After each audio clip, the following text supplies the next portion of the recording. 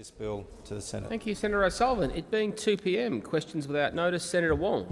Oh, sorry, Senator Birmingham taking the call. My apologies. Thank you. Thanks, Mr. President. I seek leave to make a statement regarding ministerial absences. Leave is granted.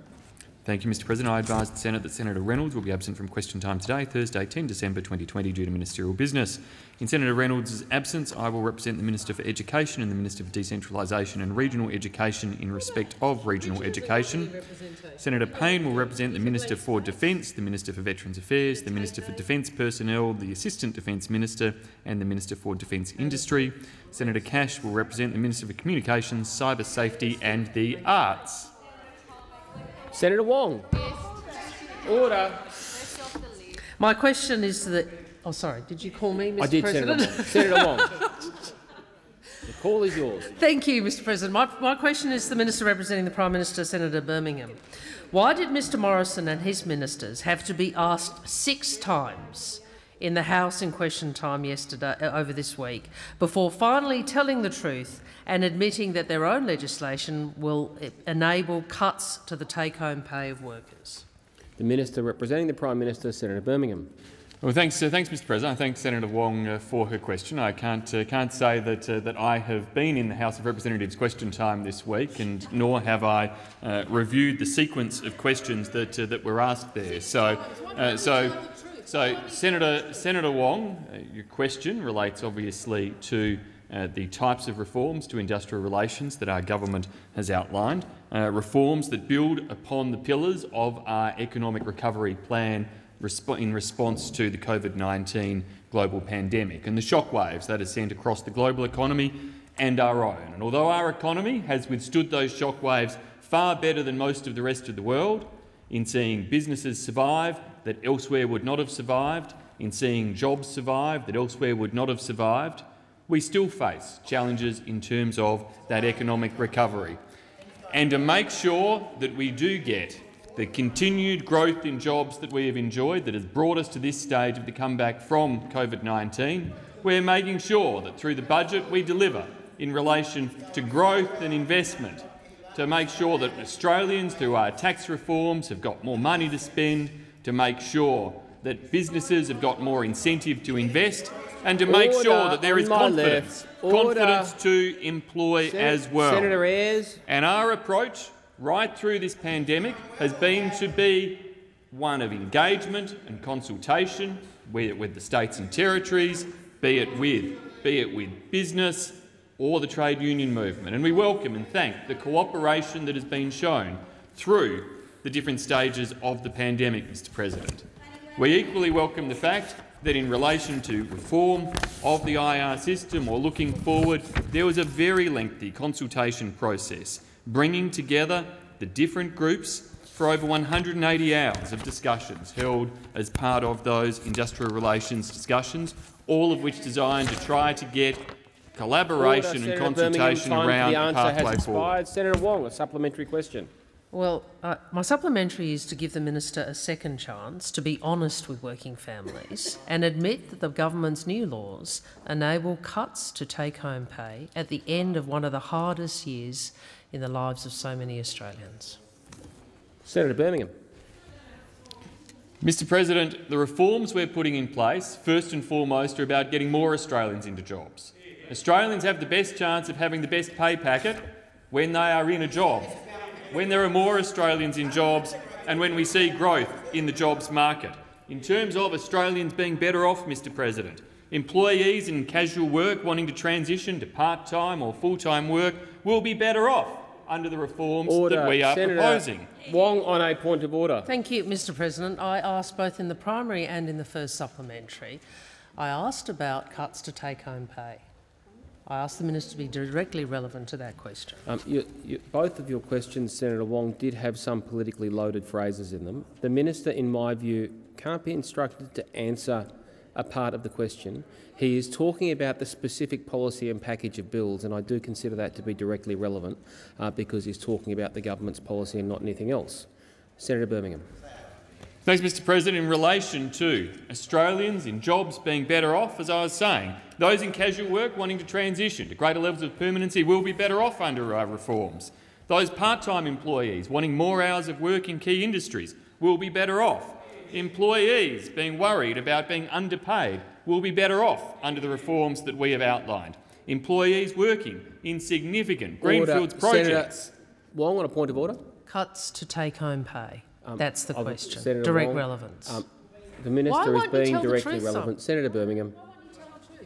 Mr. President, we are making sure that Australians will be better off because there will be more incentive for more jobs. With more jobs, you've got more opportunities for Australians to succeed and to get ahead. Order. Senator Wong, a final supplementary question. Despite repeatedly denying its legislation permits the take-home pay of working families to be cut before finally conceding it will, earlier this afternoon Mr Porter said of his legislation, and I quote, "There's plenty to keep everyone interested and alert." What else in this government's reforms under Mr Morrison should workers be alert to? Senator Birmingham. Thanks, Mr President. Well, I would be interested to have time to go and look at the transcript of Mr Porter's remarks. I'm sure Mr Porter was probably being asked about something like the Senate inquiry that may well occur, of which I have no doubt that those opposite will run a scare campaign, as they already are, every step of the way in relation to the consideration of this legislation. I know that they can't help themselves in terms of wanting to run a scare campaign. They can't help themselves. They will opt for negativity, they will opt for scare, they will opt, of course, for mistruths and misleading at every step of the way.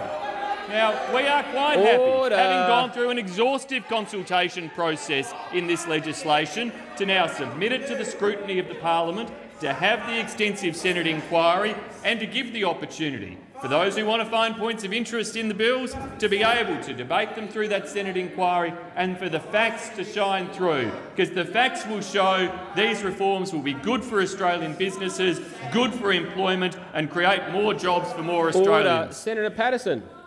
Thank you, Mr President. My question is for the Minister representing the Prime Minister, Senator Birmingham. Can the Minister inform the Senate how the Morrison government has stood alongside Australians through the challenges our nation has faced this year? The Minister representing the Prime Minister, Senator Birmingham.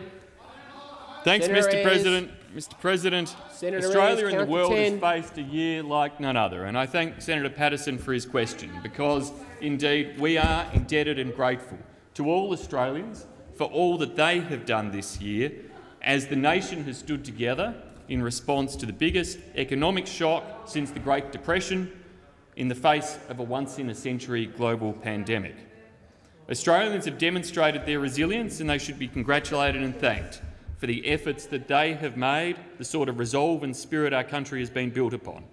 Indeed, all levels of Australia have been challenged, including governments, and we have worked to stand alongside Australians in terms of the actions we've taken to save lives and livelihoods across our country.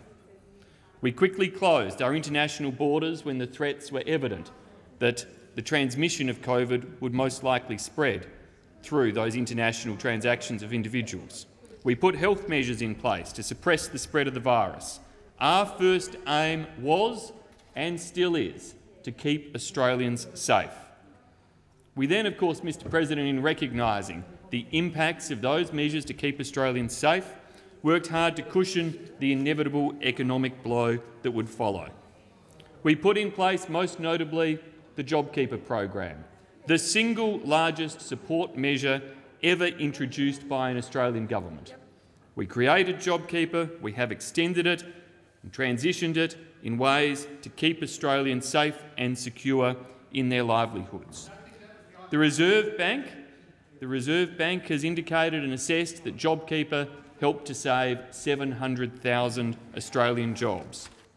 Our measures have, throughout the course of this year, provided the best opportunity for Australians to have their lives protected, their livelihoods protected, and to put us in the strongest possible position for the future. Order. Senator Patterson, a supplementary question. Thank you, Mr President.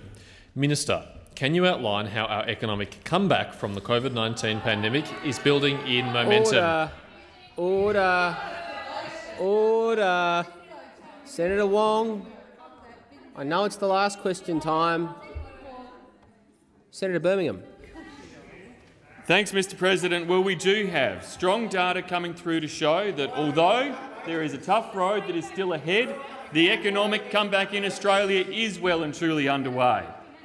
We know that the recovery has some way to go and that we face many global headwinds.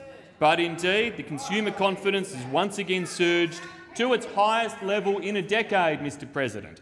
Consumer confidence at its highest level in a decade. When Westpac's monthly index jumped 4.1%, their chief economist Bill Evans said, after only 8 months, the evidence seems clear that sentiment has fully recovered from the COVID recession. Now, that's only sentiment, Mr President. We acknowledge the work is in continuing the strong jobs growth that we have seen to date and to make sure that we get Australians back into more jobs. That's what our budget is built around. It's what our policies are built around, to maintain that, whilst of course also seeing Australia's AAA credit rating reaffirmed and the support to make sure that we have that growth across the economy. Senator Patterson, a final supplementary question. Thank you, Mr President.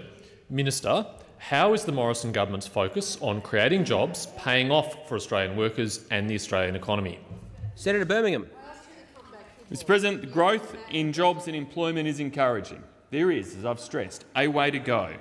But over the last 5 months, almost 650,000 jobs have been created, including 334,000 jobs of Australian women and 226,000 jobs of young Australians. The effective unemployment rate has come down from a peak of 14.9% to 7.4%, whilst, Mr President, the participation rate in the workforce is at 65.8% and approaching its pre-crisis level. Australia's strength as we entered this pandemic was indeed the fact that we had record levels of employment alongside record levels of workforce participation. We had managed to create resilience in the Australian economy, and pleasingly, we have seen that resilience see us through these tough times. By global comparisons, Australians can hold their heads high at the way in which we have managed together to keep Australians safe and secure this year. Senator Gallagher. Thank you, Mr President. My question is to the Minister representing the Prime Minister, Senator Birmingham. In an article in this morning's Australian Financial Review entitled "Porter Retreats in Union Brawl," it is reported that the Morrison government may amend or even dump provisions of its Industrial Relations Bill. Is the government persisting with its attempt to cut the take-home pay of Australian working families? The Minister representing the Prime Minister, Senator Birmingham. Mr President, that is absolutely not the intent, the purpose, or will be the result of the government's reforms. The government is implementing these reforms, as I have said already, time and time again in this place, to create the best environment for jobs and employment growth to continue strongly in this country. Mr President, we've seen some 80% of jobs that were lost or had hours reduced due to the pandemic have been regained to date. But that still shows there's work to go in other ways. We also know from the fact that the cooperation that occurred during the pandemic that there are opportunities for efficiencies and improvements to occur in our industrial relations environment and workplace relations space. That's what these changes seek to do. They seek to ensure that we get practical improvements to the way in which the workplace relations system works, and in terms of those practical improvements, we expect to see real gains for businesses and employees. Without business success, there is no employment success, Mr President. That is a key point that is fundamental to everything about job creation in this country. Without business success, there is no job success. So we have to make sure our businesses are successful. That's what our investments, be they in infrastructure, in skills, in tax reforms and incentives, are all about creating the environment for jobs growth. These reforms are about creating the environment for jobs growth as well, reforms to create more jobs so that any worker ultimately wanting a job will be better off as a result of them. Senator Gallagher, a supplementary question. Thank you, Mr President. Senator Stoker said in her first speech, and I quote, "Industrial relations reform is something our nation desperately needs and which the Conservative side of politics should promote." Does Senator Stoker support the retreat floated in this morning's papers? Senator Birmingham. Thanks, Mr. President. Well, of course, Senator Stoker gave a fine first speech, as I recall, and I again congratulate her on that, and many fine contributions since. And of course, Mr. President, in terms of those arguing for these types of reforms, why don't those opposite listen to small business? To small business, the Council of Small Business Organisations, who have said very clearly that the types of reforms we're proposing are about managing your business and everything else in the agreement so you can survive. If you're a worker, you'd rather have a job. And small business are, of course, committed to trying to create those jobs, and we are committed. We are committed to delivering those jobs. Now, it says it all that those opposite in their scare campaign have already resorted to anonymous newspaper stories and not even bothering to look, of course, at the legislation, the details, Senator Birmingham, and the fact they are sensible, measured. Order. Senator Gallagher, a supplementary question. Thank you, Mr. President. Mr. Jason Falinski, Mr. Tim Wilson and Senator Bragg have advocated for the greater industrial relations flexibility, jointly authoring a op-ed and lobbying within the coalition. Do coalition backbenchers support the retreat by the Morrison government flagged in this morning's papers? Senator Birmingham. So, Mr. President, it's hard sometimes, I know, to follow the strategy of those opposite. Indeed, the Australian people have found it hard in recent elections to follow the strategy of those opposite. But Mr. President, I seem to have had the first series of questions from those opposite I was asked today, suggesting that the reforms were too harsh, and now Senator Gallagher's based all of his questions around whether we've backed down and the reforms aren't harsh enough or something. Now, these reforms are sensible, thoughtful reforms based on extensive, lengthy consultation. Senator Wong, on a point of order. Direct relevance. The minister said questions whether or not there's been a backdown. We invite him to tell his coalition colleagues Wong, if there's been a retreat or not. That is no point of order, Senator Wong. Senator Birmingham. Now, Mr. President, I don't know whether there's a split over there, whether Senator Gallagher is actually arguing that there should be further reforms that ought to be in this package or not, but I can assure him, and I can assure every other senator and every Australian, these reforms are the result of hours upon hours of work and consultation between the government, between the union movement, between businesses, in seeking to find sensible approaches to create a more secure employment environment. Senator Rice. Thanks, Mr. President. My question is to the Minister for Foreign Affairs, Minister Payne. On the 8th of December, the UN Special Rapporteur on Torture, Nils Melzer, appealed to British authorities to immediately release Julian Assange from prison or to place him under guarded house arrest during US extradition proceedings. Minister, today is International Human Rights Day. Will the minister join this call from the UN Special Rapporteur on Torture in calling for Mr Assange's human rights to be protected? The Minister for Foreign Affairs, Senator Payne. Thank you very much, Mr President. I thank Senator Rice for her question. I haven't specifically heard about Mr Melzer's call today, but I have previously said that the government rejects any suggestion by the UN Special Rapporteur that the government is complicit in alleged psychological torture or has shown a lack of consular support for Mr Assange. As far as I understand and am advised, the Special Rapporteur has not been in contact with the Australian government to raise these concerns directly. I've specifically raised the situation of Mr Assange and his conditions previously with senior British officials, and I am assured that his circumstances are appropriate and are humane. Senator Rice, a supplementary question. Thanks, Minister. Minister, I acknowledge your diplomatic and political work to secure the release of Kylie Moore-Gilbert and note that these efforts went well beyond consular assistance. Will the minister recognise that Mr Assange's situation is not simply a consular case and offer the same diplomatic and political support to secure his release? Senator Payne.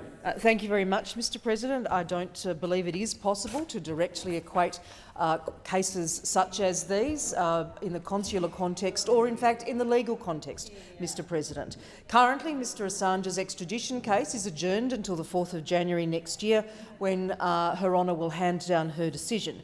I'm not going to provide a running commentary on those legal proceedings, but the Australian government continues to monitor Mr Assange's case closely, as we do for Australians in detention overseas.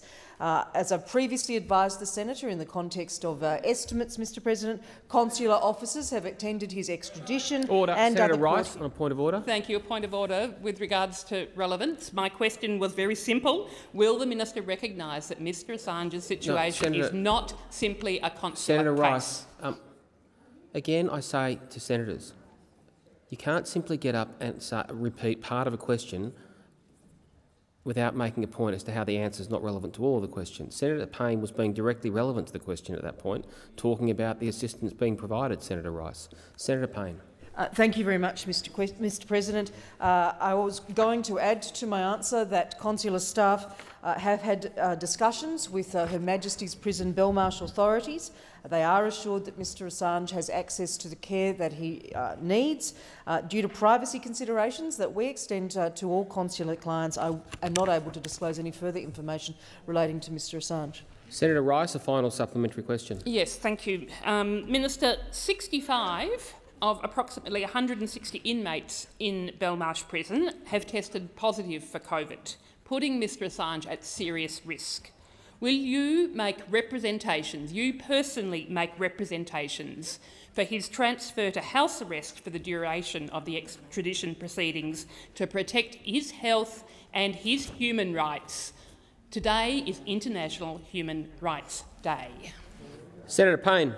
Thank you very much, Mr President. Unfortunately, Mr Assange has withdrawn consent for the Australian government to consult about his personal circumstances, his health and his welfare in prison. Mr Assange withdrew that consent on the 13th of June last year. We have raised on a number of occasions with the United Kingdom government and with prison officials our expectations on how he would be treated. The High Commissioner in the United Kingdom has received direct assurances that Mr Assange is held in appropriate conditions with access to a full prison regime of medical support and access to legal advice, noting prison COVID-19 social distancing. Rice, on a point of order. Yes, thanks, Mr President. Again, my question was whether the minister would Senator make Rice, personal Senator Rice, resume your representations. seat. Resume your seat. You can't stand up and simply repeat a question. What is the point of order, Senator Rice? As relevance, my question was, would the minister make personal sit down, Senator representation? Rice. Not even Senator Payne was being directly relevant to the answer. Directly relevant. Senator Payne. Thank you, Mr President. Let me conclude by saying that the High Commission has written to Mr Assange 18 times offering consular support since his agreement was withdrawn on the 13th of June last year. Senator Whish-Wilson. Most recent time was the 8th of December. Senator Whish-Wilson. We have not received a response from Mr Assange or his legal team Senator to Payne, any time one for the of answer those has 18 expired. Senator Whish-Wilson. Senator Patrick. Thank you, Mr President. My question is also to the Minister for Foreign Affairs and concerns the recent signing of a Memorandum of Understanding between the Government of Papua New Guinea, the Fly River Provincial Government, the China Fujian Zonghong Fisheries Company for the construction of a $200 million multi-function fishery industrial park on the island of Daru in close proximity to the Torres Strait. Did the PNG government consult with the Australian government prior to entering into this agreement, which was announced by the Chinese Ministry of Commerce and strongly backed by the Chinese ambassador in Port Moresby? What views has the Australian government expressed to PNG about this project? What are the national security implications of Australia of a permanent Chinese fishing presence next to the Torres Strait? Is it not the case that such a presence will complicate our security and provide China with a new foothold for interference in PNG? The Minister for Foreign Affairs, Senator Payne. Thank you, Mr President. I thank Senator Patrick for his question and some brief advance notice of the nature of his question. I am aware, Mr President, of a memorandum of understanding being signed on the 13th of November this year between Papua New Guinea's Western Province Provincial Government, the Chinese fishing company Fujian Zhonghong Fishery Limited and the Papua New Guinea National Fisheries Authority.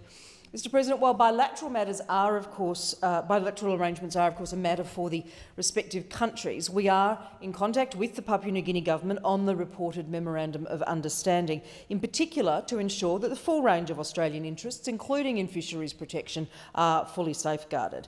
We are highly trusted partners, Australia and Papua New Guinea, as demonstrated in the signing of our comprehensive strategic and economic partnership just on the 5th of August. Even in the context of COVID-19, Mr President, we were able to implement that CSEP.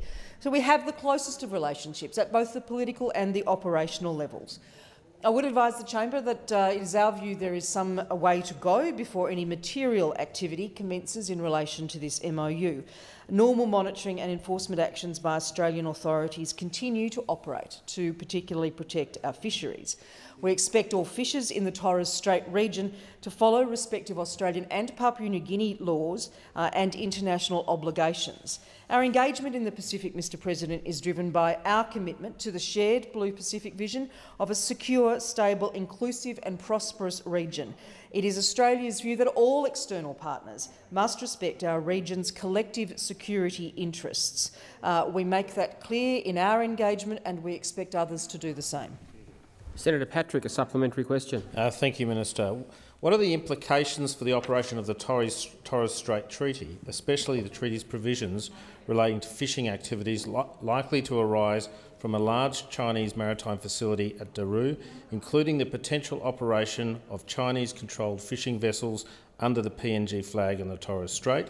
Given that the Chinese fishing fleets have a well-known tendency for over-exploitation of marine resources, how will Australia protect the marine ecosystem of the Torres Straits from their depredations? Senator Payne.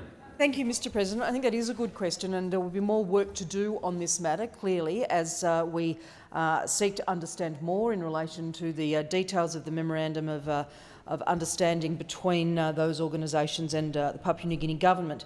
But I would advise the chamber that the Australian Border Force has an ongoing presence in the Torres Strait, has a very close working relationship with law enforcement agencies and with our Papua New Guinea counterparts. Commercial-scale fisheries, Mr President, would not be considered a traditional activity under the Torres Strait Treaty and would not be permitted.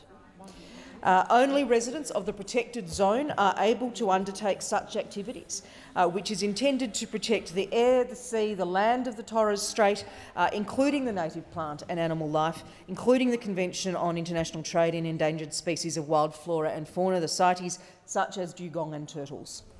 Senator Patrick, a final supplementary question. Thank you, Mr President. Given Australia's status as PNG's top aid donor with $596 million in assistance in 2020-2021 and our close bilateral ties, including our support for PNG's response to the COVID-19 crisis, will the Australian government press PNG to be mindful of our national security concerns in relation to China? Will the government propose to PNG any specific alternatives to replace the proposed fishing vessel projects at Daru? Senator Payne. Thank you very much, Mr President. There's a number of issues in Senator Patrick's question, but the first thing I would reiterate is the closeness of the Australia-Papua New Guinea partnership, manifested literally in August of this year by the signing of a comprehensive strategic and economic partnership. That says that we have the closest of relationships at the political and operational level. As I said, there's a number of aspects to Senator Patrick's question, but one thing I would like to draw the attention of the chamber to is the work that we are particularly doing in Western Province, for example, to address their health and development challenges, including through our investment in the Mabadawan Health Centre and in food and in water security. We will continue to support Papua New Guinea's recovery, both in health and economic terms, from COVID-19. We have a number of programs in relation to water, in relation to food security and in relation to sanitation, which are very important to the recovery and the strong continuation of the region, and we will work closely with our partners on those. Senator Van. Thank you, Mr President. My question is for the Minister for Employment, Skills, Small and Family Business, Senator Cash. Could the Minister please update the Senate on how the Morrison government has kept Australians in jobs and supported Australian businesses through the unprecedented labour market challenges of 2020? The Minister for Employment, Skills, Small and Family Business, Senator Cash. Thank you, Mr President, and I thank Senator Van for his question. And Mr President, as 2020 draws to a close, I would just like to thank all of the small and family businesses out there, the almost 3.5 million of them that employ almost 6 million Australians each and every day, for everything that they have done in what has been an incredibly challenging year for them, a year like no other. But more than that, a year that they could never have predicted. This year, as we all know, Australia and Australians, they have been tested like never before. Lives and livelihoods have been lost, and many Australians, including those small and family businesses, through no fault of their own, they are doing it tough. COVID-19 has, without a doubt, had a devastating impact on the Australian economy. But when we look at where we were before COVID-19 hit, we've actually entered COVID-19, and in particular when you look at the labour market, from a position of economic strength. And again, that is because of the hard work and dedication of our family businesses, our small businesses out there. In February 2020, Australia had a record number of people in employment. 13 million Australians were in employment. This included a record number of women in employment. It included a record number of Australians in full-time work, and it included more than 1.9 million youth in employment. When we came to office in 2013, we said that we would be a job-creating government. We would put in place the economic framework that would allow businesses to prosper, grow and create more jobs for Australians. And since we were elected to office, we have now overseen the creation of 1.5 million jobs. And, Mr President, full-time employment has accounted for around 57% of total jobs growth over that period. But we acknowledge governments don't create jobs. We put in place a policy framework. And to all of those businesses out there, small and family in particular, we say Order. Senator Cash. Senator Van, a supplementary question. Thank you, Mr President. Minister, how has the Morrison government delivered record economic support to help Australians through this unprecedented crisis and to stay connected to jobs? Senator Cash.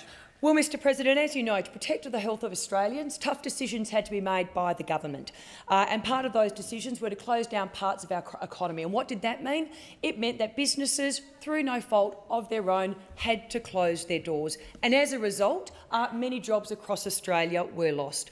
But what we did as a government was that we moved quickly and we moved decisively to put in place record economic support to support the economy and households to get through COVID-19.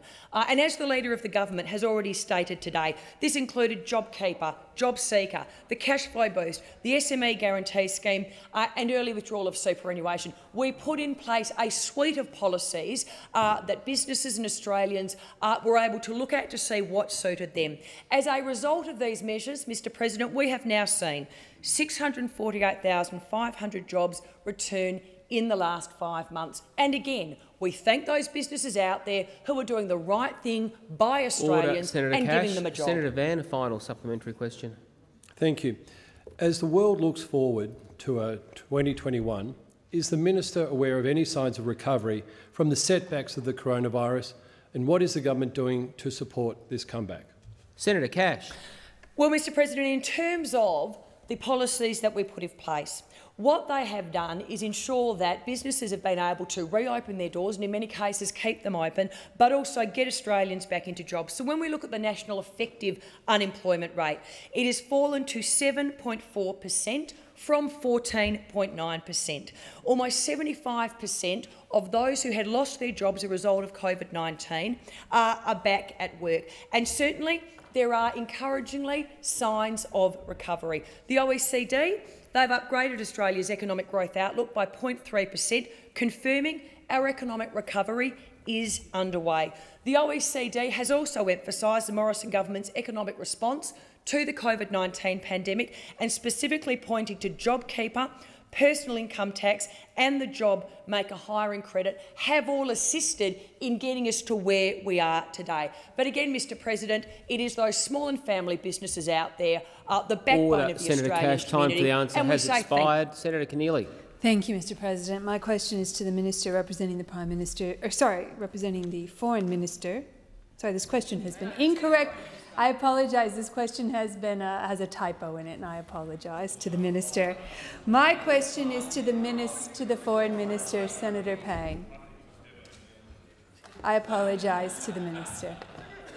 Thank you. How many Australians are stranded overseas and registered with the Department of Foreign Affairs and Trade as wanting to return home? The Minister for Foreign Affairs, Senator Payne. Thank you, Mr President. Thanks, Senator Keneally, for her question. Around 39,000 people overseas are registered with the Department of Foreign Affairs and Trade and wish to return to Australia.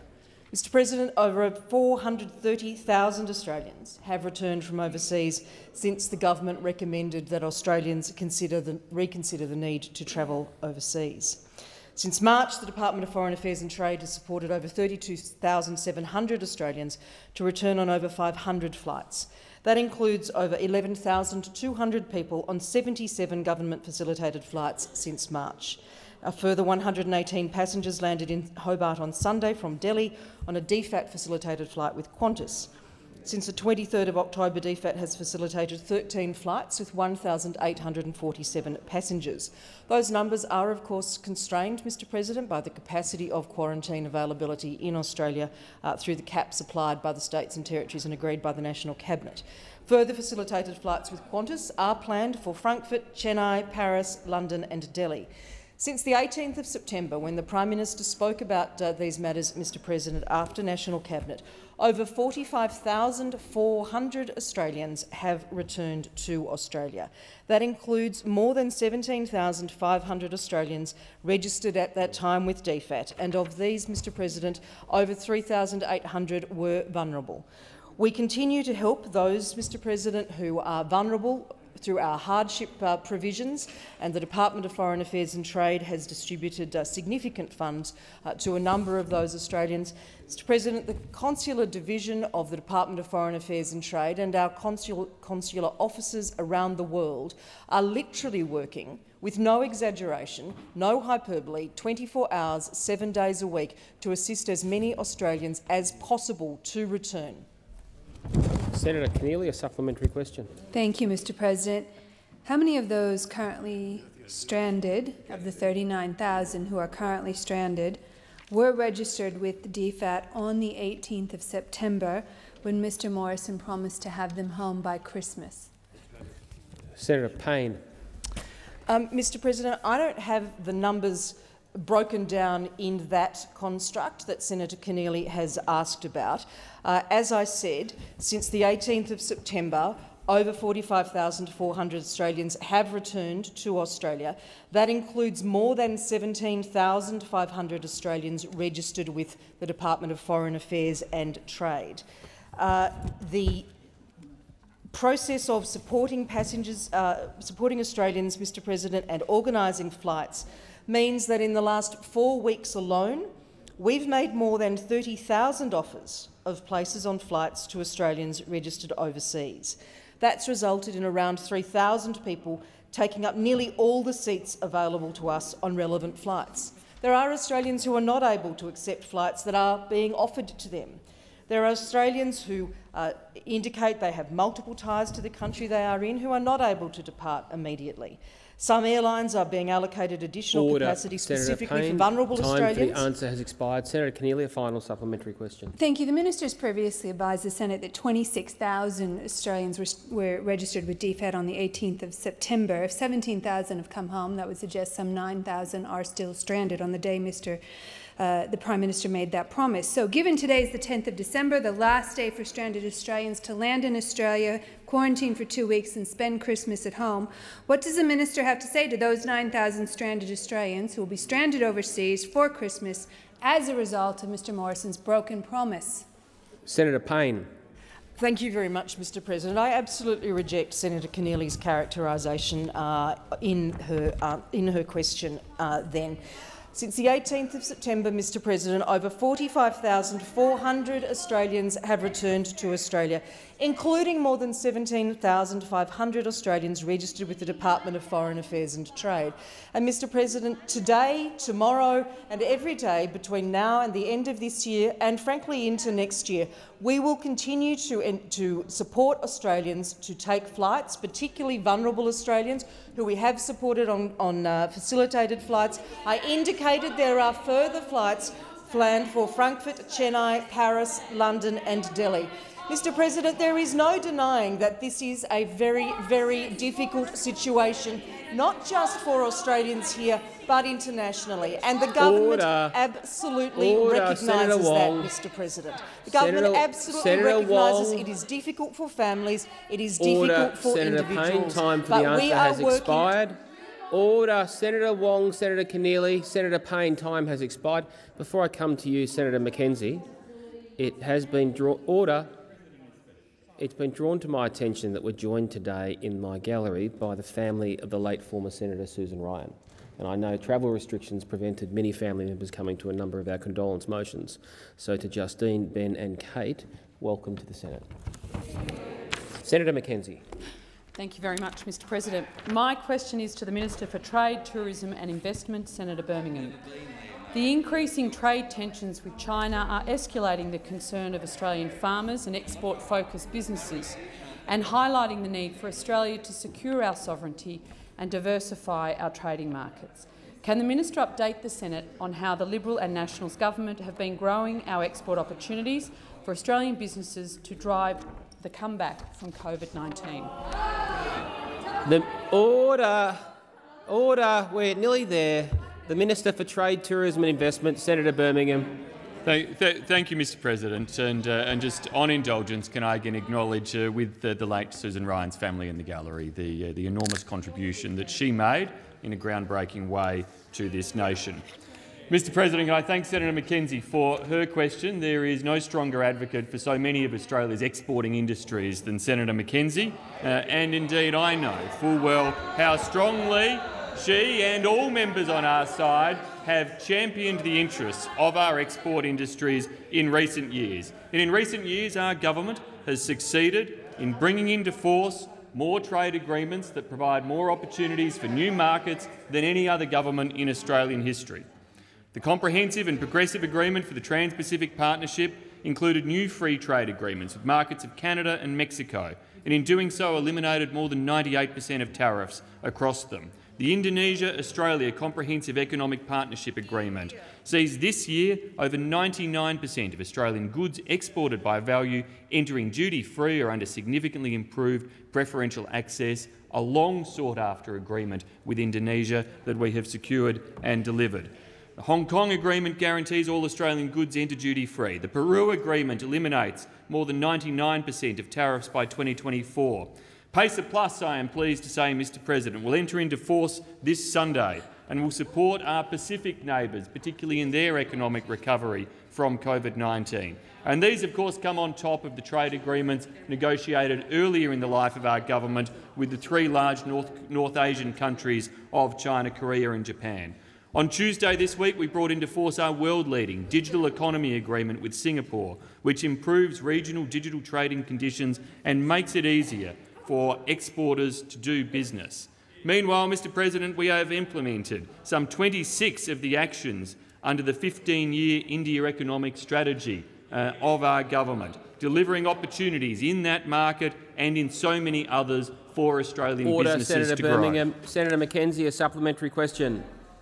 Thank you. Can the Minister please outline what action Australia has either considered or is pursuing through the World Trade Organisation to stand up for Australian primary producers following the imposition by China of prohibitive tariff increases on Australian wine and barley? Senator Birmingham. Thanks, Mr President. Indeed, I have expressed, as has our government, our deep dissatisfaction and concern with the actions of China in a number of areas disrupting trade by Australian exporters into that market. We have, as a government, used and stood by the rules-based international trading system based around the World Trade Organisation. We have done so, Mr President, by initiating a dispute with our friends in India on concerns about sugar subsidies. We indeed initiated a dispute with our friends in Canada in relation to wine subsidies. In that matter, we settled the arrangements with Canada on those wine issues following dialogue and discussion. And I emphasise, Mr President, that just because you get to the point of initiating a WTO dispute doesn't take dialogue off the table. The opportunity will always remain to do so, and whilst we consult and consider initiating such action against China in relation to barley, we also would wish the Chinese government to come to the table and be willing, as Australia is, to have that dialogue and resolve these disagreements. Time for the answers expired. Senator McKenzie, a final supplementary question. Can the minister outline what the Liberal and Nationals government is doing to create further export opportunities for Australian farmers and businesses? Senator Birmingham. Mr President, whilst having achieved many new market opportunities for Australian farmers and businesses, we have been relentless in seeking to create even more. During our time, we have grown the amount of Australian trade covered by preferential terms from some 26% up to 70%. Recently, we signed the Regional Comprehensive Economic Partnership Agreement, providing more common rules of origin across the nations of our region, which will make it easier for both goods exporters as well as new opportunities for services exports across the region. We are actively continuing to negotiate with the United Kingdom and the European Union to secure trade agreements with those entities and economies, as well as with the Pacific Alliance countries of Colombia, Mexico, Peru and Chile. We are also re-engaging with India as part of our comprehensive strategic partnership arrangements with India on a comprehensive economic cooperation agreement, also building on a new economic cooperation program with Vietnam and our strategies to pursue opportunities with the market of Indonesia. Senator Gallagher. Thank you, Mr President. My question is to the Minister for Youth and Sport, Aged Care and Senior Australians, Senator Colbeck. What is the lowest hourly rate a young frontline supermarket worker could be paid under the Morrison government's industrial relations changes? And can the minister guarantee no young worker will be worse off as a result of the Morrison government's industrial relations changes? Minister for Youth and Sport, Senator Colbeck. Thank you, Mr President. I don't have access with me to every award available to workers in Australia, Mr President. So I will have to take on notice the award rates for young people working in supermarkets, Mr President. But, Mr President, the reforms that we are seeking to bring in as a part of our industrial relations reform are about making everybody better off, Mr President, about business being better off, about employees being better off, and of course creating jobs so that the economy is better off, Mr President. So that is the focus of the legislation that we are bringing forward, Mr President, and that is why we work every day to ensure that the economy can recover from the COVID-19 pandemic. And we have some, I think, quite sensible suggestions to put forward as a part of this package, Mr President. And as the Leader has said today in the Senate, over 170 hours of consultation between the government and the unions with respect to developing a package of reforms, sensible industrial relations reforms, that can be presented to this country in the interests of all Australians, whether that be younger Australians, older Australians, whether that be business and the economy more broadly, Mr President. We need to have the flexibility in the economy, in the system, to be able to create new jobs, for industry to create new jobs, and to employ young Australians and old Australians alike, Mr President. That is the focus of the reforms that we are bringing forward, Mr President. We want everybody to be better off. We want young Australians at work to be better off. We want older Australians at work to be better off. We want business to be better off. And we clearly, Mr President, would like to see the economy better off. Senator Gallagher, a supplementary question. Thank you, Mr President. I note the minister won't guarantee that young workers will not be worse off. Can the minister guarantee a 61-year-old frontline aged care worker will not be worse off under the Morrison government's proposed industrial relations changes? And can the minister guarantee no older worker will be worse off as a result of the Morrison government's industrial relations changes? Senator Colbeck. Thank you, Mr President. And can I say the claims that have been made by the opposition with respect to aged care workers in the last couple of days, the suggestion that they will have a wage cut by Christmas is an absolute disgrace, given the hard work that aged care workers in particular have undertaken over the last 12 months. The suggestion that aged care workers are going to get a cut in their salaries by Christmas, Mr President, is an absolute disgrace, Mr President. Order, Senator. Order. Senator Wong is on her feet on my left. Senator Wong. Thank you, Mr President. Well, the word disgrace coming out of this minister's mouth is Order. interesting, but my point of order is direct relevance.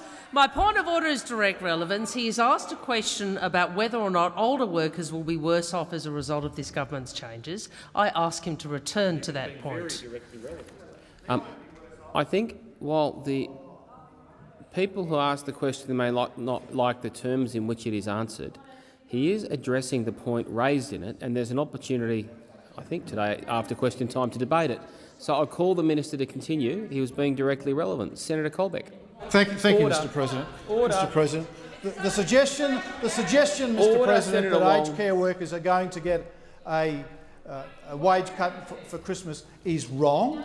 Mr President. It will not happen, and it's a disgrace, Mr President, that the Labor Party has suggested. Senator Colbeck. Senator Wong on a point of order. Point of order. It is the Morrison's government industrial relations changes about which Senator we are Wong. asking. I'm asking him to return to that point, Mr President.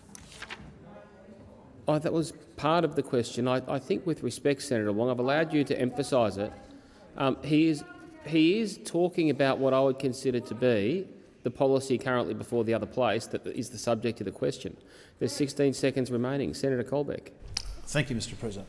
Mr President, and coming from this party, who at the last election specifically ruled out an increase in wages for aged care workers, Mr President. What I will say is a phrase in response to a pointed question can still not... I'll hear your submission, Senator Wong. Yep. Mr President, how can what this party may or may not have done prior to the last election possibly be directly relevant under the standing orders to a question which goes to the effect of this government's proposed industrial relations changes? If you say it's not going to happen, guarantee Senator it. Wong, Senator Birmingham. President, on the point of order, and I've almost lost count of the number of points of order that Senator Wong has chosen to take in interrupting Senator Colbeck. But on the point of order, Senator Colbeck, in responding to this question, has spoken very clearly about aged care workers, the wages of aged care workers, the wage arrangements for aged care workers, and the repetitive points of order from those opposite, now seeking to take one sentence out of a 2-minute answer that has overwhelmingly been directly relevant. It's simply an abuse of the procedures and the standing orders. On the point of order, On the point of order, I have ruled previously a glancing phrase in an answer is not going to make someone not directly relevant. An answer that consisted of attacking the opposition or outlining their policy would not be directly relevant. That said, I do grant some latitude to the Leader of the Opposition in making points of order, and I think I do need to allow the Minister, when points of order are made and parts of the questions are restated, the Minister can use a glancing phrase in response to that. He did, at the end of that, in my view, turn back to the answer because he was then talking about the wages of these particular workers. Senator Colbeck. Thank you, Mr President. And the intention of the reforms that are being proposed, Mr President, as I've said before, are to make people better Senator off. Colbeck, time for the answer has expired. Order. Senator Gallagher is on her feet. Senator O'Neill. Senator Gallagher. Thank you very much, Mr President. Given the minister has demonstrated a failure to answer simple questions across your portfolio areas, will this be his last question time as a minister in this place? Senator Colbeck. Order. Order on my left. Thank you, Mr President. Can I say I look forward to continuing to do my work within this portfolio. I know that all of us on the front bench, Mr President, all of us on the front bench serve at the pleasure of the Prime Minister, and I respect that enormously, Mr President. I look forward to continuing to do my work, but one thing I do know, Mr President, and one thing that gives me great satisfaction, whatever happens in the reshuffle when it comes, that lot will still be on the other side. Order. Order. Senator Davey.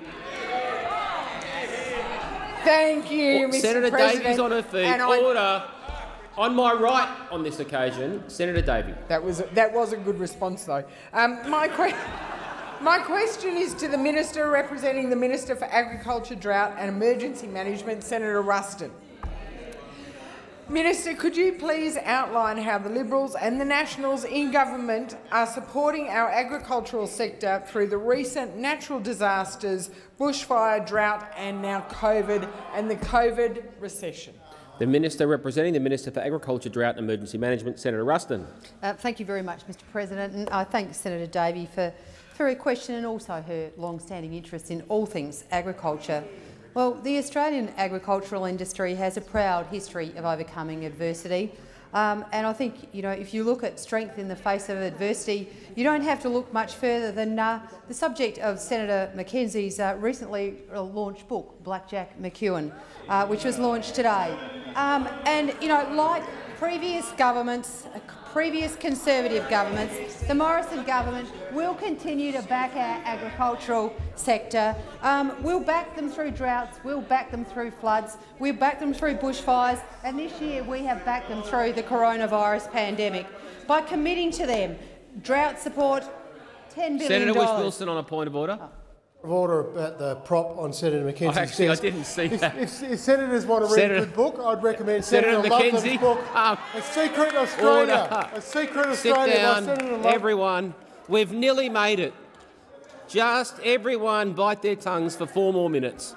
Senator Mackenzie, I am going to ask you to... reading material of that matter would not be in order in the chamber anyway, I understand. So I think it probably needs to be placed in your drawer or a folder.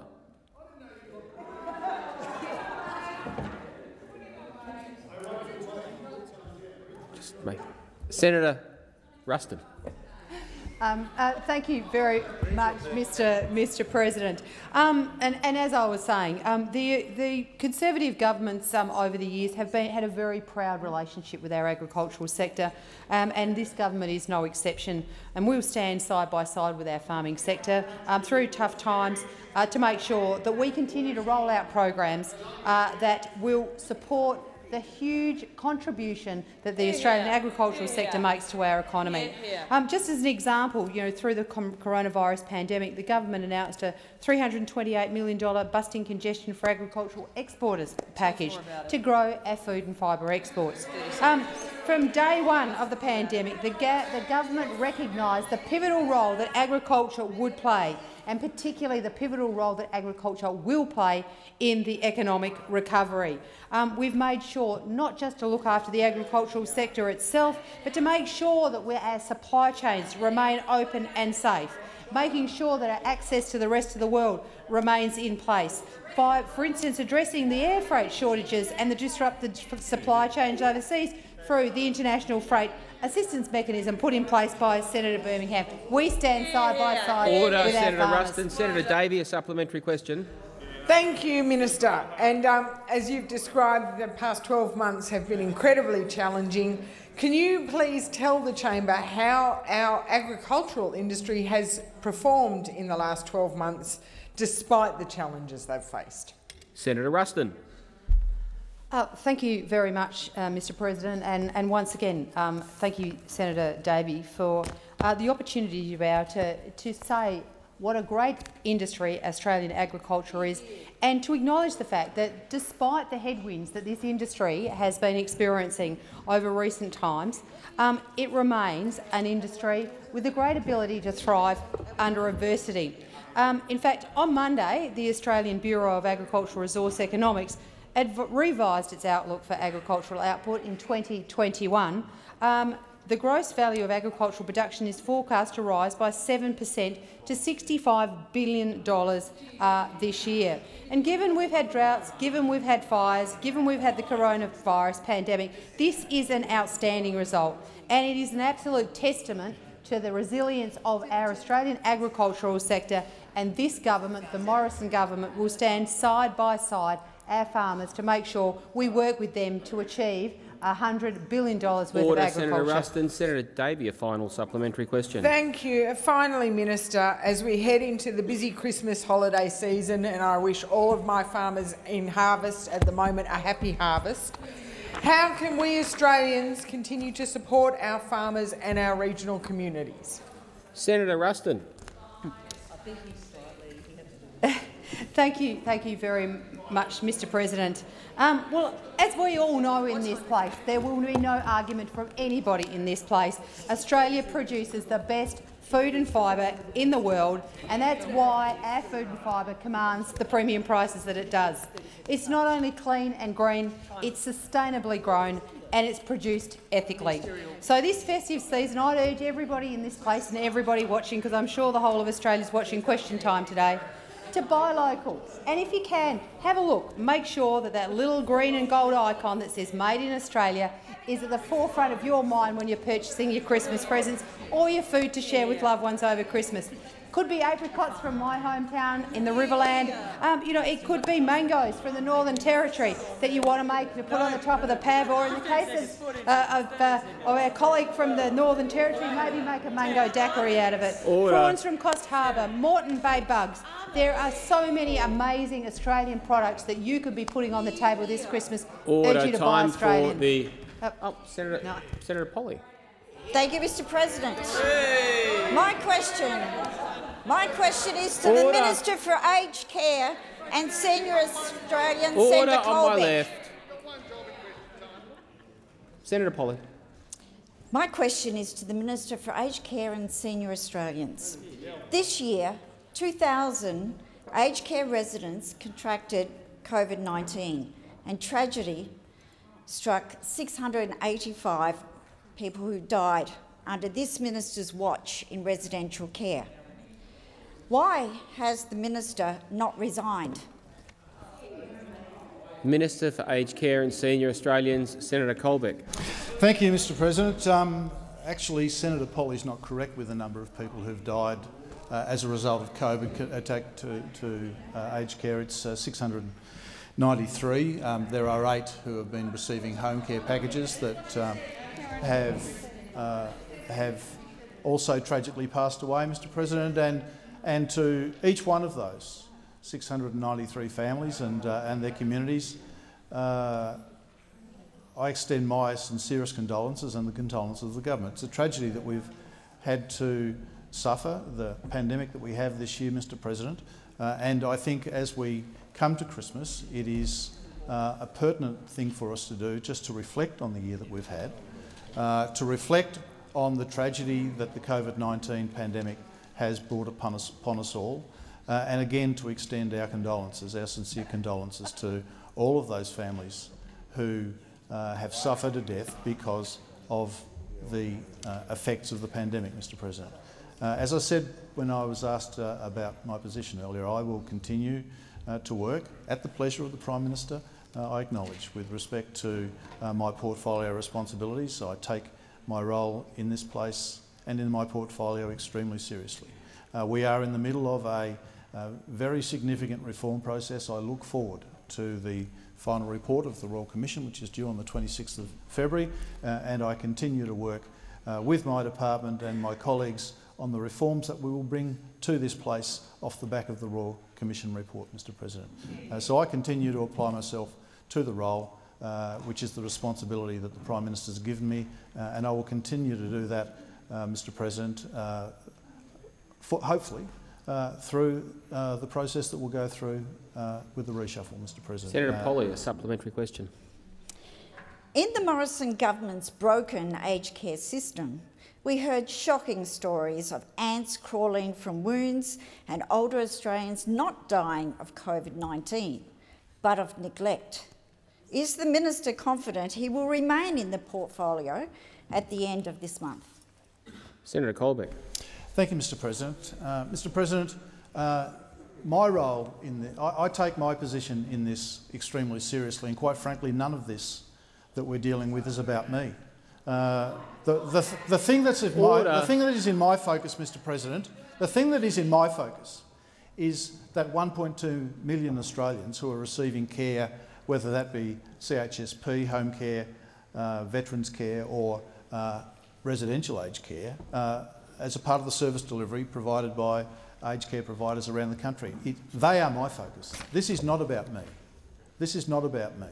And I will continue to have and place my focus on all of those Australians who are receiving care. That is my responsibility. And I will continue to do that assiduously while ever I hold this role. Senator Polley, a final supplementary question. Under this minister's watch, there was no dedicated plan for COVID-19 in aged care. Tens of thousands were attacked and assaulted in his broken aged care system. Ants crawled from wounds. 693 older Australians in residential aged care died. And as a result, the Senate censured this minister. Will this be your last appearance in question time as Minister for Aged Care and Senior Australians? Because it should be. Order. Senator Colbeck. Thank you, Mr. President.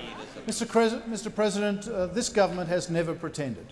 This government has never pretended that everything was all well with the aged care system, Mr. President, because it was this government, Mr. President, it was this government that called the Royal Commission into aged care, Mr. President. It was this government. Senator Green. And Mr. President, the report, Senator Polley. The interim report of the Aged Care Royal Commission reflected on over 20 years across a number of governments of both political persuasions about the impact and the progression of the aged care sector, Mr. President. So it was this government that took the responsibility to call the Royal Commission.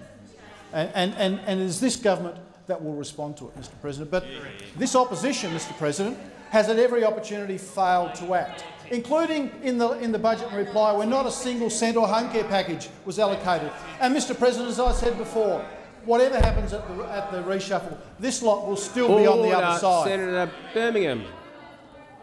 Mr. President, I ask that further questions be placed on notice. And as so many books were waved around during question time, I'm very excited to be able to table for the Senate the ACCC's report into the perishable agricultural goods inquiry, which I'm sure will be a thrilling read for all. Senators, could I also would like to I'd just like to table a determination made by the Speaker and myself made under the Parliamentary Service Act 1999 relating to the appointment of the Secretary of the Department of Parliamentary Services.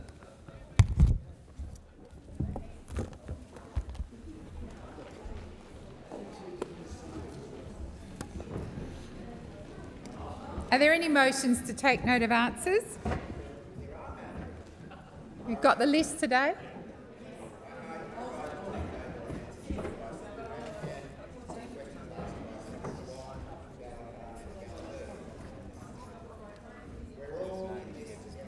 Senator Watt, I don't believe your microphone is on. I don't need it. Oh, hello. Thank you, Madam Deputy President. How many times this year have we heard the phrase, "we're all in this together"? Over the last few months, we've heard that countless times from the Prime Minister and every one of the members of his team, that no matter what walk of life we were in, through COVID-19 and through the recovery, we were told that we were all in this together. And what that's meant, when it has been applied honestly by this government, is that we have looked out for each other, that all of us are thankful to the essential workers who've kept us safe, who've kept us healthy, who's kept us fed. The retail workers, the truckies who've been delivering goods for supermarkets, the health workers, the cleaners, the aged care workers, the childcare workers, the people who've actually kept this country moving and functioning over the last few months. We've all supported them as they have supported us, and that's why Australia has done comparatively well compared to the rest of the world. So it's really quite tragic that as we end this year, we see how this Prime Minister repays those essential workers with a Christmas pay cut. What a way to thank those essential workers who've kept us safe, who've kept us fed, who've kept us healthy, to end the year by saying to them that as we turn the page into the new year and as we supposedly recover from this worst recession we've seen since the Great Depression, that what they have to look forward to in the next year is a pay cut and no change whatsoever to the other problems they face in the workplace, such as the rampant casualisation we've seen under this government. And we knew this was true because yesterday we saw this government revert to its true colours. And it was very interesting watching Question Time today, because I often notice how glum, dejected, not interested the backbench of this government look through Question Time. But today they were more animated than ever when we started talking about cutting workers' pay, because that is the thing to which Liberal and national politicians are magnetically drawn. That is the thing that so many people on the government side of this chamber got elected to office to do, was to smash unions, cut workers' pay, remove conditions under the guise of some bizarre neoliberal economic mumbo-jumbo that says that you increase demand in the economy by giving people less money to spend. That is the economic philosophy of this government. We see it over and over again by them deciding to withdraw JobKeeper payments and reduce JobKeeper payments, by reducing JobSeeker payments, by doing all sorts of other things to take money out of the economy at a time when we need to be stimulating it. And they've got even more in store for the average worker next year when they say that they will be able to be paid less and have other conditions taken away from them. They'll be able to have penalty rates taken off them. They'll be able to be forced to work more hours without overtime. That is obviously terrible for those workers, that they have money taken out of their pockets, but it's also terrible for the economy, because we know that what we need right now to get this economy functioning better and creating more jobs is more money in more people's pockets. But what this will do is take money out of the pockets of average working families and put it into businesses instead. That's not going to help any of those families, and it's certainly not going to help the economy grow next year. Now, we saw the answers from Senator Birmingham yesterday, where he was given repeated opportunities to rule out the proposition that workers will be worse off as a result of these changes, and repeatedly he refused to take that opportunity. I was actually doing a bit of research today to see what government members have said about the Better Off Overall test in the past, and I noticed that in 2012, when Senator Abetz was the Employment Minister, before the Abbott government was first elected, he talked about the IR changes that they were proposing to bring in, and he said that under an Abbott government, no worker would be worse off. Now, we all know that wasn't true, but we can't even get that kind of an admission or a claim out of ministers now, and that's because they know in their hearts that workers will be worse off as a result of these changes. And what's more, for all the reports that we saw this morning that the government was walking away from these reforms, what we know from Question Time today is it's full steam ahead. Thank you, Senator Watt. Your time has expired. Senator Davey. Thank you, thank you, Deputy President. Look, this is so typical of Labor, and it's really unfair of Labor. At this time of year, as we are getting to Christmas, and as people are doing extra hours and working hard, and as confidence is finally starting to build again, finally we are regaining confidence, Labor has to throw the scare tactics out, has to threaten to everyone and say the government's going to cut your pay, the big bad boogeyman of government's going to come out and cut your pay. And there can be nothing further from the truth. Because let me tell you, Acting President, Deputy President, let me tell you, the government does not set pay rates. The government does not set pay rates. And enterprise bargaining is not done by the government.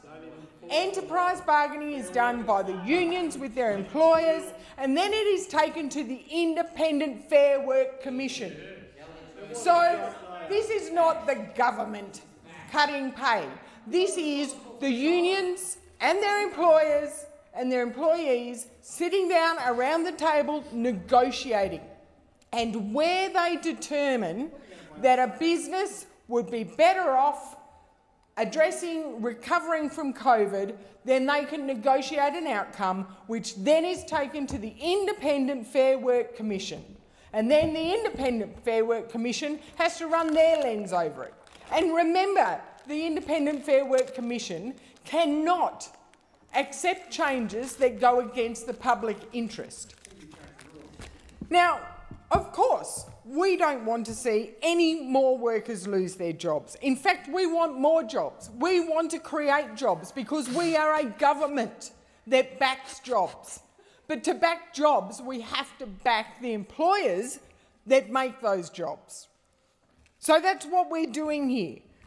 We have recognised that COVID has had a shocking impact on the economy, and we are putting in place changes that allow employees and employers to negotiate a way out that is adjudicated by an independent body in the Fair Work Commission. Just as has been the case always under Labor's Fair Work Act ever since 2009, any agreements that are approved can only be in place for a maximum of 2 years. Now that gives businesses time to recover from COVID, make the adjustments that they need to make. So I say again, it is absolutely deplorable that Labor claims that people are going to get their pays cut. They are not going to get pay cuts unless they negotiate for a pay cut through their enterprise bargaining arrangements. Look, and the other thing that Labor aren't talking about is the security that this creates, what we are doing to address the issues for casual workers. We are providing mechanisms that allow casual workers a pathway to transition into full-time roles. Where is the negative aspects in that? This is a good thing for casuals. Labor's always claiming that casuals are the hard done by people. Well, we are trying to improve things for casual workers. And we're also making sure that we legislate what a clear definition of casual is, to give casual workers certainty, to give them certainty which will provide legal certainty over their role so they can't be switched off and on like a light switch. So if they prefer things like annual leave and long service leave, rather than getting the higher hourly rate that is given to casual workers, they'll be able to make that transition to a permanent full-time role. So that's a good thing.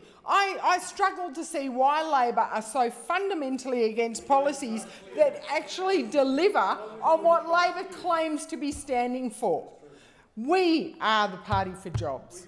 We are the party for business, and we will continue to back employees and employers and get Australians working again, because that is the best way our nation can pull together to recover from the pandemic.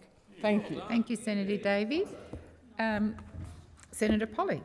One thing is for sure, Australian workers have certainty in knowing that this government is a lazy, sloppy government who don't consult, but they always know that when push comes to shove, in their DNA is their attack on workers' rights, their conditions. All they want to see is the big end of town and their business mates to be able to casualise more and more of our workforce. That's what they're about, taking away their protection, allowing people to work part-time without any penalty rates that they can rely on. And this is the government's Christmas present to Australian workers. You know, my colleague Senator Watts started his contribution with the phrase, "We're all in this together." And that was the mantra that was repeated in the media, in this chamber, in the other place repeatedly during the pandemic. Well, this is no way to repay Australian workers, particularly those who worked on the front line to keep us safe, those who worked in our supermarkets day in, day out to ensure we had our essential services, the supermarket workers, the truck drivers, the delivery drivers, those teachers, those childcare workers, aged care staff, and so many of those are casualised jobs, certainly in retail, supermarket, hospitality. These are the people that this government want to take away their pay cut. That's what these people want to do. It is in their DNA. It's what they resort to time and time again. Now, we have always said we're happy to talk and to have dialogue between industrial relations reform that's going to give more security to Australian workers. That's what we will do.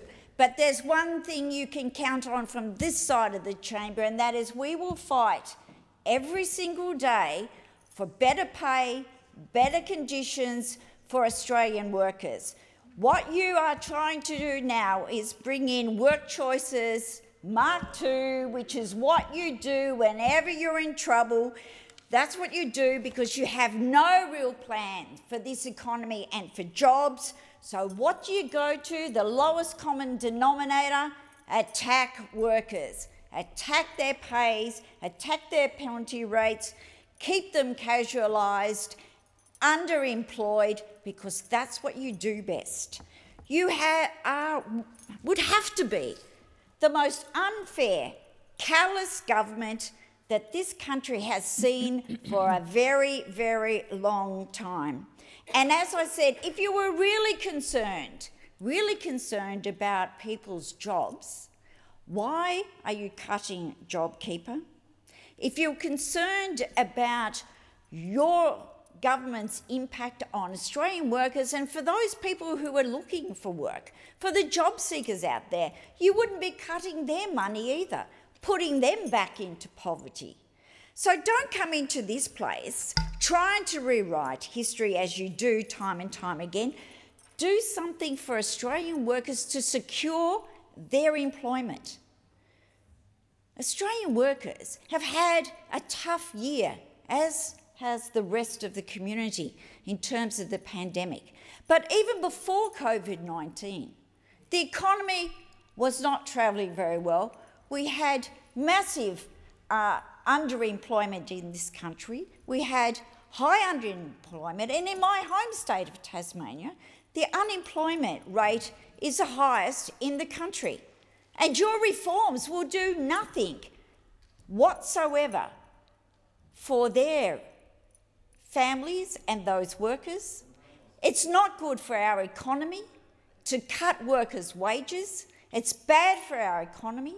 It's bad for Australian workers. It's bad for their families. And we will fight every single day for your industrial reforms, which is going to make life harder for those workers, cause greater casualisation of the workforce, continue the underemployment in this country and put added pressure on our families, workers' families in this country.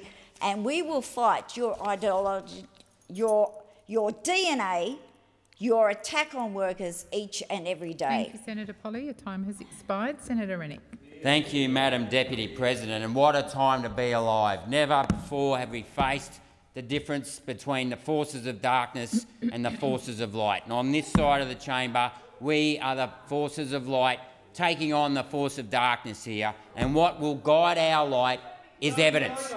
What will guide us to the light is evidence. Now, last week I put up a motion that said that all hypotheses and theories must be backed up by recorded evidence, and I pushed back on indoctrination, intimidation and shoddy mathematical modelling. And what we have seen today here is absolute indoctrination of lies, nothing but unfounded lies. So let me shine some light on the truth, because this side of the chamber will always stand up for facts and will never accept the post-fact world that this side of the chamber is trying to lead us to. So let's talk about the facts. If you hop on the Fair Work site, you will see that under the coalition government, take-home pay for people working between 6 o'clock and 9 o'clock on weeknights is rising from 130% penalty rate to 150% penalty rate. That is a fact. You will see that on Saturdays, penalty rates are increasing from 140% to 150%. That is a fact. And let me go on about some more facts that Labor and their former leader, the member for Marybong, Bill Shorten. Let's talk about what he did. As National Secretary of the AWU, Bill Shorten cut penalty rates for some of our lowest paid workers. Under the infamous Clean Event deal in 2006, he stripped workers of all penalty rates with no compensation. No compensation. And because of the deals done by Bill Shorten's mates, a 24-year-old uni student who started weekend work at McDonald's, a foreign multinational, mind you, would now be about $15,000 worse off. And there's more, Madam Deputy Secretary. When Mr Shorten was National Secretary of the AWU, he struck a deal with Target that paid workers $47.91 a week less, or almost $2,500 a year than the Retail Industry Award. That's right, Madam Deputy President. Ding, ding, ding. Under Labor, people get paid less. People get paid less. But there's more. We've got Bill Shorten's grubby deal with Chiquita. In a grubby deal in 2004, 157 mushroom pickers lost their jobs. 120 workers suffered wage reductions, but the AWU, and Mr Shorten was Secretary at the time, received $25,000 in secret payments and $4,000 a month in union fees. This grubby deal makes work choices look generous to the downtrodden. For those who will demand the smoking gun to substantiate these claims, be advised that there is an entire armoury contained in the transcripts and sworn evidence from the Commission on And then we go to another one. We go a Fairfax media investigation. I mean, Fairfax, and no friends of ours, has uncovered large payments from joint venture builder Tees John Holden to the AWU when Mr Shorten ran the union. One of Australia's biggest builders paid Bill Shorten's union nearly $300,000 after he struck a workplace deal that cut conditions and saved the company as much as $100 million on a major Melbourne road project. And there's more. It's not just Mr Shorten. Morris Blackburn, one of Australia's leading industrial law firms, couldn't themselves actually pay staff properly. They undercut staff payments by $1 million. Now, if that doesn't suggest that the industrial relations laws in this country need reform, when an industrial relations law firm that I might add Senator Watt and Senator Green work for, nothing to see here, actually underpaid the workers. But it gets worse, Madam Deputy President, because the propaganda machine for the Labor Party, the ABC, also underpaid nearly 2,000 staff. Great Auntie also underpaid 2,000 staff. And let me just wrap this up by saying that this election is not over in the states. 17 states have just sued the other states, and we will see who is leader of the free world come back next year. Thank you. Thank you, Senator Rennick. Senator Ayres. Well, the problem with following Senator Rennick is that it sort of does derail one's train of thought, doesn't it? The 2020 has been a hard year for many Australians.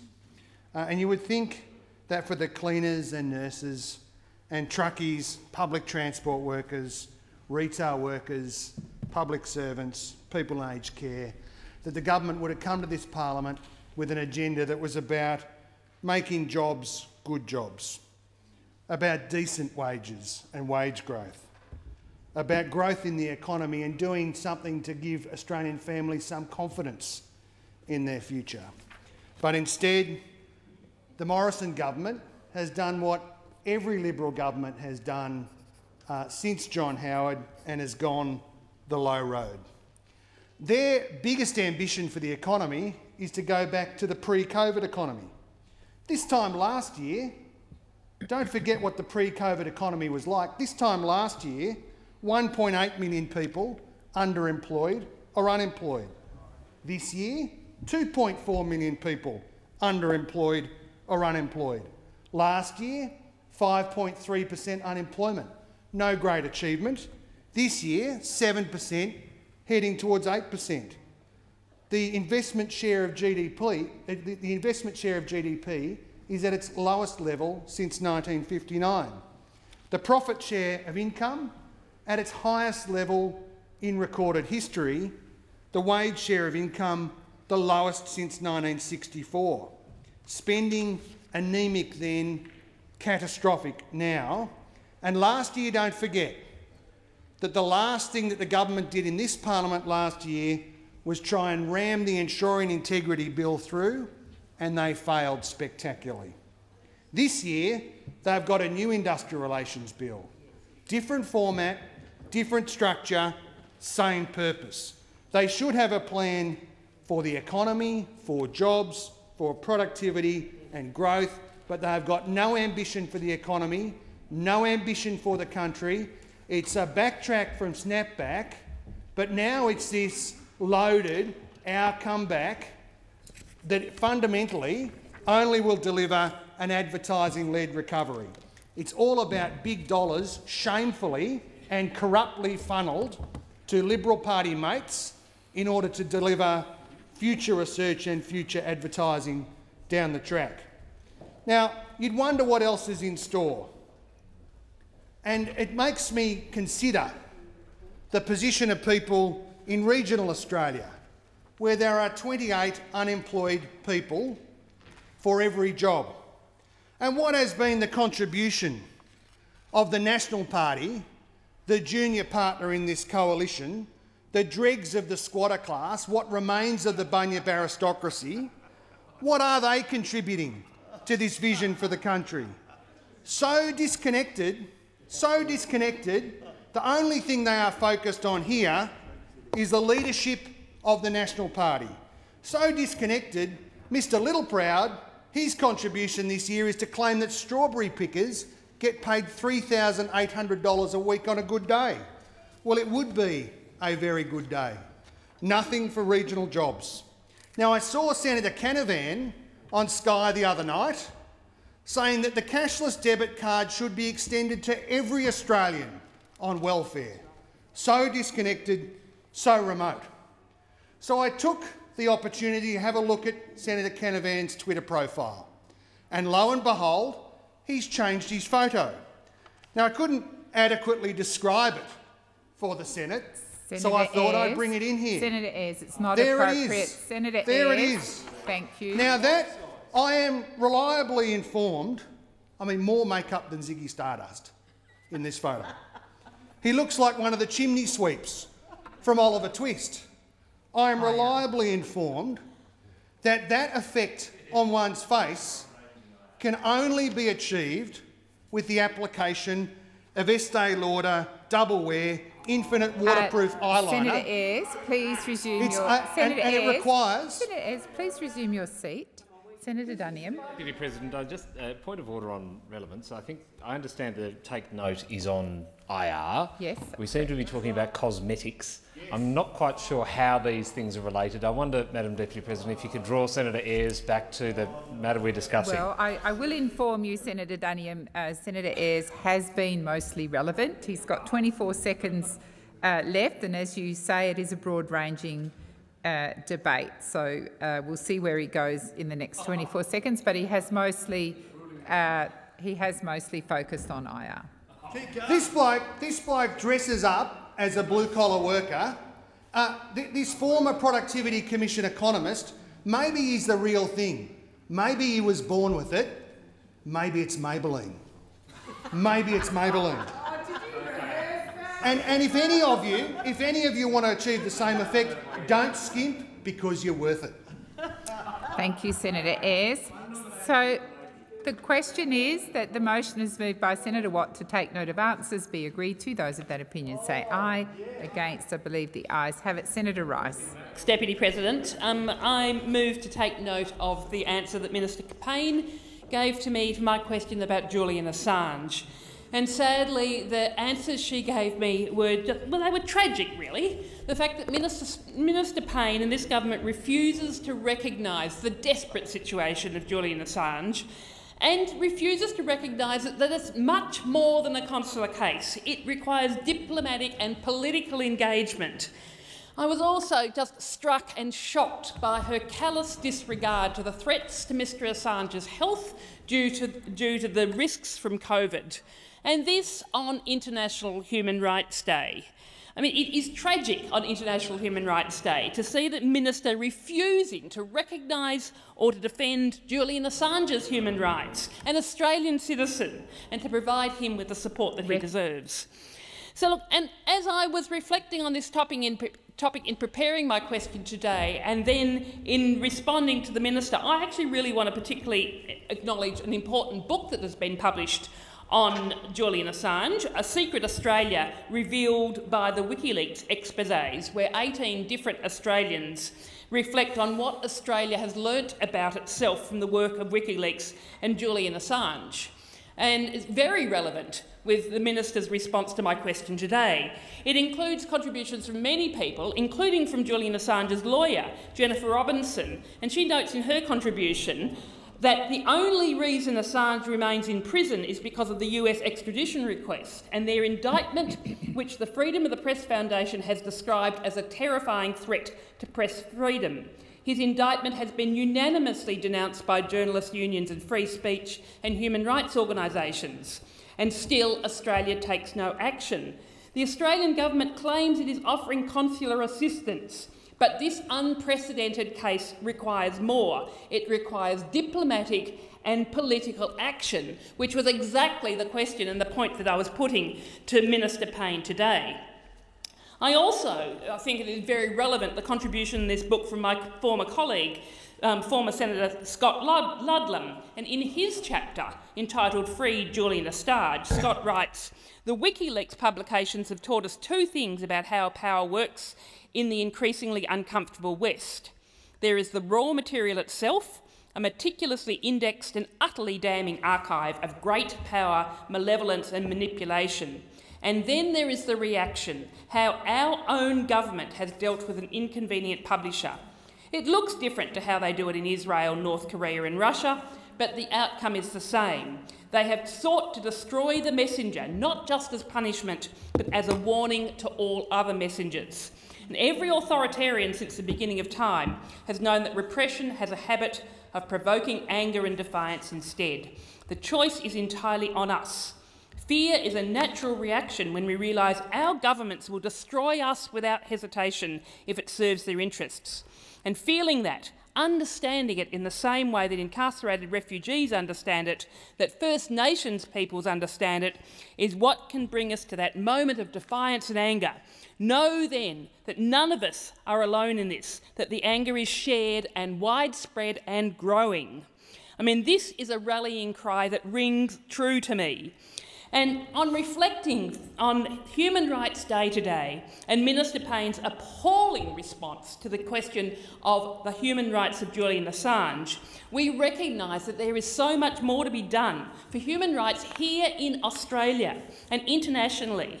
I mean, domestically, on top of our inaction on truth and justice and treaties with our First Nations peoples, is, of course, our incarceration of refugees and asylum seekers, both on and offshore. So we must fight to continue to ensure that in Australia, all Australians have fundamental human rights and are entitled to the equal protection of the law. And we must passionately and consistently and ceaselessly highlight attacks on human rights wherever they occur and affirm our solidarity with people who are working to uphold human rights in the face of authoritarianism and dictatorships. And I really actually want to conclude by mentioning the case of Idris Khattak, who's a prominent human rights defender in Pakistan. It's been more than a year since he was abducted. and it took 6 months before the Pakistani Ministry of Defence to even acknowledge they had him in custody. And I want to call on the government of Pakistan to ensure that his rights are protected, his safety is guaranteed, and he be returned to his family as soon as possible. International Human Rights Day is a time to be looking at the human rights of everyone, from people like Julian Assange to people being oppressed right across the world, and it's something we need to continue. Thank you, Senator Rice. Your time has continue. expired. So the question is that the motion is moved by Senator Rice to take note of answers be agreed to. Those of that opinion say aye. Against? I believe the ayes have it. I'll just draw to the attention of senators in the chamber. We've got 3 committee reports listed on the notice paper and another 3 that have just been listed. So it's my intention to go through the 3. Let me finish. Thanks, Senator Rice. To go through the 3, and then whatever we've got left over we'll put just before we get to 4 p.m. so that they're actually on the notice paper. Senator Rice.